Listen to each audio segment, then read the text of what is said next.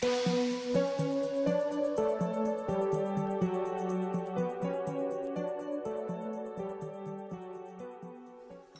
my name is Matthew Gardner and I'm presenting my new work, Oribotics DE. Oribotics is a field of research that explores robotics and origami. The work is named after my residency that I undertook at the Künstlersdorf in Schoppingen in Germany. And the work is first of its kind in that it's a two-level Oribot. And you'll see that when I direct it to, there's a light just here in front of me. When it sees the light, there's a light sensor inside and it will cause the robot to open. And when it's away from light, close. So it's a light sensitive robot and it's designed for very simple interactions. The idea of the installation is that we have a light position directly shining onto the small light sensitive diode here. And as the audience moves in front of the work, they create a shadow which causes the work to close up. And so it should be a very darkened environment with a strong light source, so that there's a strong difference between the user stepping in front of the work so that the work really closes up. And the idea of the work is for the user to start to play with the light and the way the work interacts, and to really get up close to and explore the beauty of these folds and these things in motion.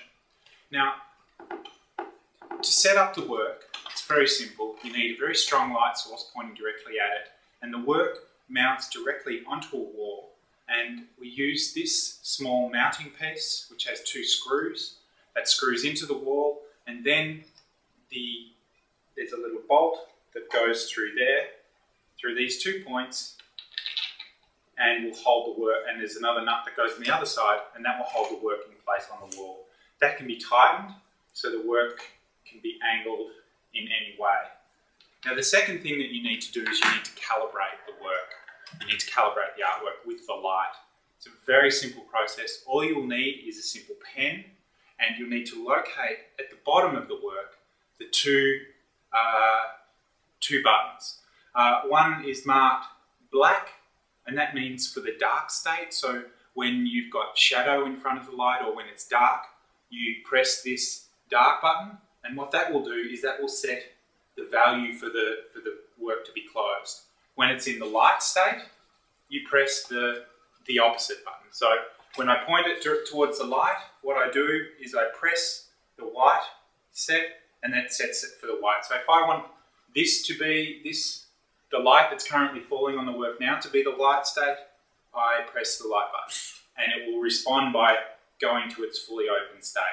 Then as I transfer it into a darkened state, so upside down, I want that to be the darkened state, I set that. And the work is already closed, but if it was open, you would close up to show you that it's responded to the dark state. So now the work is calibrated, so pointing down is closed and pointing up is open.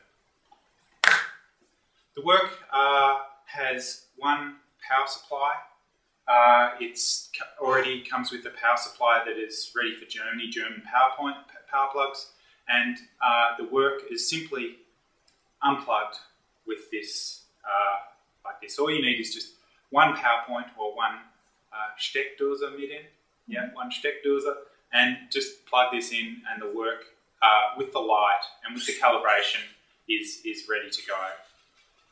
So yes, that's about all you need to know to install this work, and the rest of the time, you should also, there's one more thing, is that this light diode is on a wire, and should it come during travel, it may move out of position. It should just be quite centered within this dome, within this space here. So if it starts to get too much shadow on it, then from the surrounding petals, then it won't respond exactly as intended. So just when you're mounting the work, ensure that you have the light directly is visible on the diode. So when it's closed up here,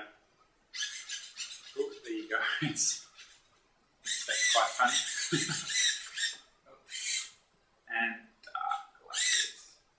like this, you should be able to visibly see the diode directly in line with the light, so that when it impacts the light, it's really open. Okay, thank you very much, and I do hope the work is enjoyable for all the viewers in Choppingen, and schöne Grüße von Australien.